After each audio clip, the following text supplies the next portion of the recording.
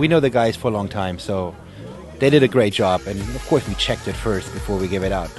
But they did a few remixes, like I think almost 10 years ago, and so we weren't afraid to give it away because we didn't really know what they were up to.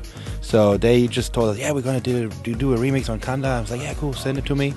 And then they sent it. I like it. Said, yes, it's good. I like it. We can release it on Mental Madness on the label. And then they said, yeah, we're gonna do a video. I was like, oh, cool, yeah.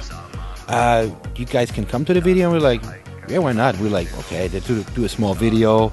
And then they said, like, yeah, you have to go to all these dark old mines, and you'll go there and there. And I was like, oh God, I don't know what these guys are up to, but it sounds interesting. So yeah, we didn't really know what they're up to, and we went to Poland, and they did a great video with us. Really cool.